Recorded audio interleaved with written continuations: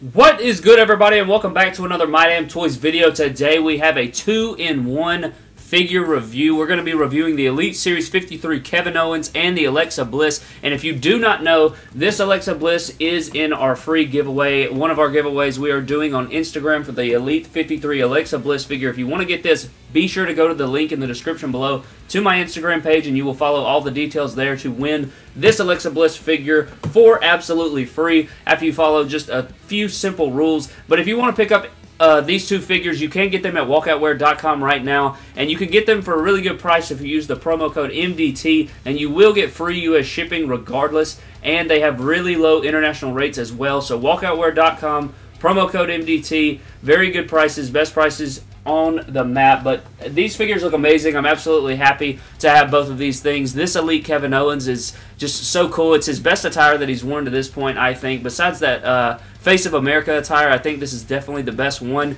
You have his Raw run here, even though it does have SmackDown Live on the box here. But I am very excited to have this. We get another Universal Championship, and of course our first ever Alexa Bliss Elite figure, which looks amazing. I wish it came with either the Raw or SmackDown Women's Championships, but you know, you can't always have what you want with Mattel especially. But it does have a cool accessory, and it is based off of her Harley Quinn attire that she rocked.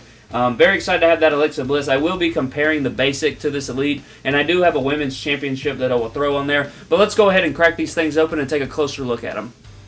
Alright guys, so here we have both figures out of the packaging, and at first glance, I absolutely love both of these figures. I think they're really, really awesome, and I already recommend them, and I haven't even played with them in my hands that much, but already I think this is my favorite women figure that Mattel has released to this point, and this Kevin Owens is definitely the best Kevin Owens. There are some inaccuracies that I will get into when we start the review, but I think I'm going to go ahead and start off the review with the Kevin Owens first, and then we will get to the Alexa Bliss.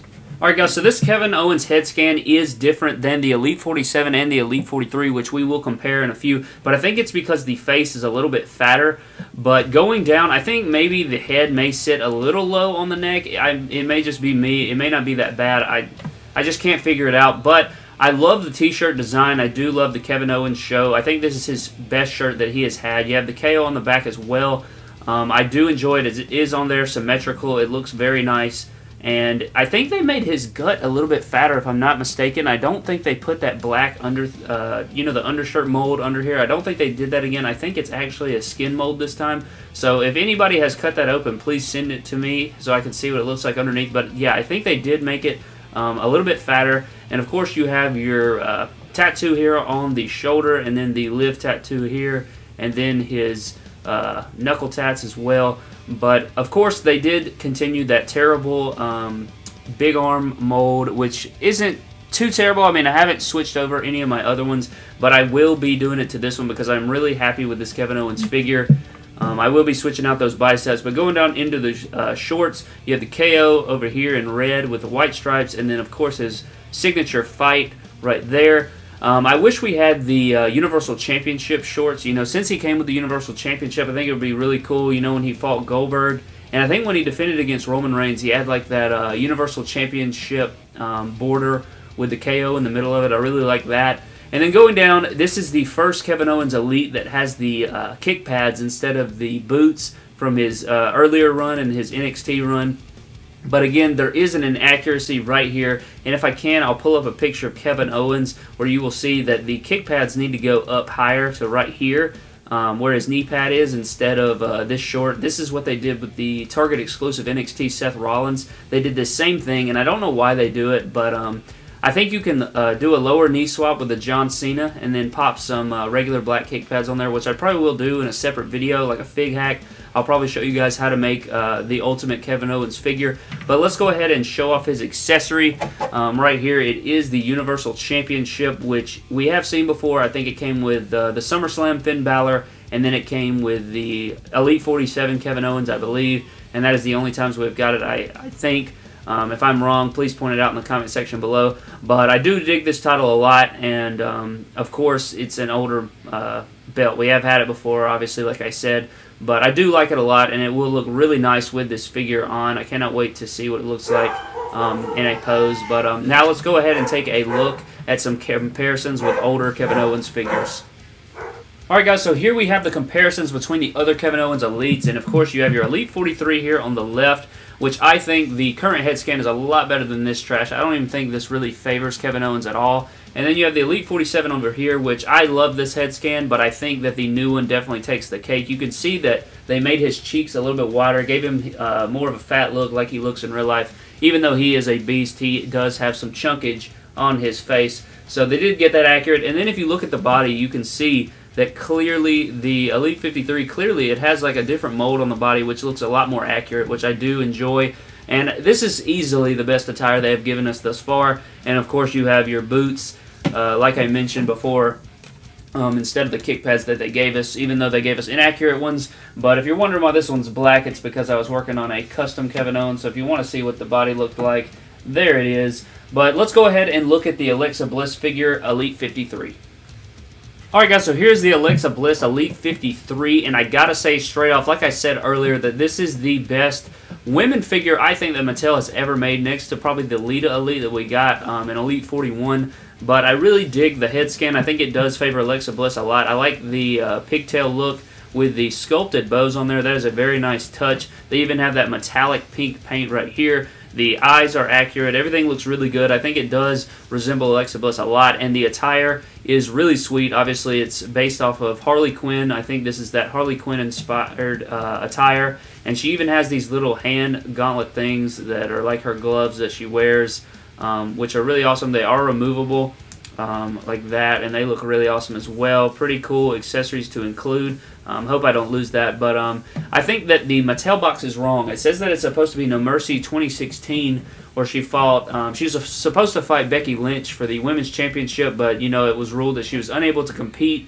and then she fought Naomi. And this is not the attire that she wore. She wore an attire that was just like this. However, it was black and silver, as you see here, and I don't know why they say that. I guess all the boxes are always wrong, because I swear I never see an accurate attire listed on the Mattel boxes. But going down into the kick pads, which is one of my favorite parts of the entire figure, you see this detailed, you can see the sculpt there, and it says Alexa Bliss on the kick pads. And I think that the silver behind is not supposed to be like that. It's actually not that visible on her actual attire, but I do like it. It gives it some swag, so I do appreciate that. And they really killed it. I think the mold is nice, and I like it a lot better than the boots that she had on her first basic. But I do enjoy this figure, and taking a look at the back here, you do, like, that is even sculpted right here. These are removable as well, these little bracelets, and that's really cool as well to even throw in there. But all the pink and the blue and the studs and everything on this attire is really, really awesome, and I do appreciate the figure a lot. So what I'm going to do here is take a moment and let's take a comparison between her first figure and this Elite. So here's a look at both of the figures side by side. On the left you have her first time in the line NXT Alexa Bliss, and then on the right is the current Elite 53 Alexa Bliss, and both of them are really cool. I do like both figures. Obviously both are significantly different if you look at it. You have the red-black with the scratches, you know, from her time with Blake and Murphy, and then you have the red faded hair. Of course, you have pink on this one, and her hair is down compared to the pigtails here. But I think the likeness in this figure is a lot more than this one. I do like the snarl face on this. However, I can appreciate the smiling one here. But taking a look at the boots, like I was saying, you know, you have your laced boots here, and the kick pads to me just look a lot better. And you actually see that it says Alexa Bliss on there. So I definitely think that the Elite wins. I don't understand why they give us Elite women figures when the articulation is basically the exact same. I think that this head may sit a tad high on the neck, and I think that they nailed the new Alexa Bliss figure, so I do enjoy it. However, I did forget to show you guys the accessory that comes with the Elite 53, and it is this little tutu that she wore with this attire, and I honestly don't really know how to put it on there, but you do get this, and again, it's just a little plastic mold piece that wraps around her waist if you want to put that on her. But that is the comparison, so now I'm going to show you what the figures look like with title belts on them. Here we have the figures with their respective championships. Of course, Kevin Owens with his Kevin Owens Show t-shirt and Universal Championship from his Universal Championship run. And then, of course, Alexa Bliss with the first ever Raw Women's Champion and SmackDown Live Women's Champion, which is an awesome plaque, which I really, really might pick up. Big Alexa Bliss fan, so I may grab that off the WWE shop. But that is going to do it for these review, guys. Thank you guys so much for watching. Again, if you want to pick these figures up, go to walkoutwear.com, use the promo code MDT. You get free U.S. shipping as well as 22% off with that promo code. So go do that. You can pick up these figures for a really good price. And that is going to do it for this review, guys. Thank you guys so much for watching. Subscribe for more epic WWE and WWE figure-related videos. And I will see you guys in the next one. Thank you so much.